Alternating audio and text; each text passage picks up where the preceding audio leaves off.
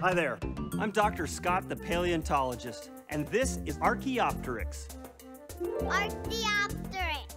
Archaeopteryx. Archaeopteryx. That's right. Now, what does the Archaeopteryx look like to you? It's a bird. In fact, scientists like me think that this animal was one of the first birds ever. Was it that big? No, it wasn't as big as this. In fact, it was a lot smaller. Smaller, smaller, perfect. Archaeopteryx was about the size of a raven.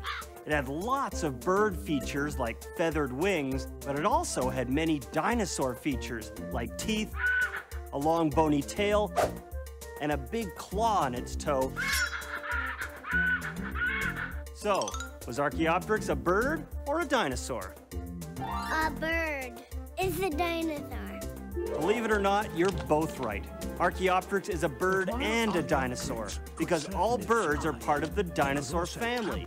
That's right, all birds are dinosaurs. So the next time you see a chicken, a seagull, or even a hummingbird, remember, you're looking at a dinosaur. Pretty cool, huh?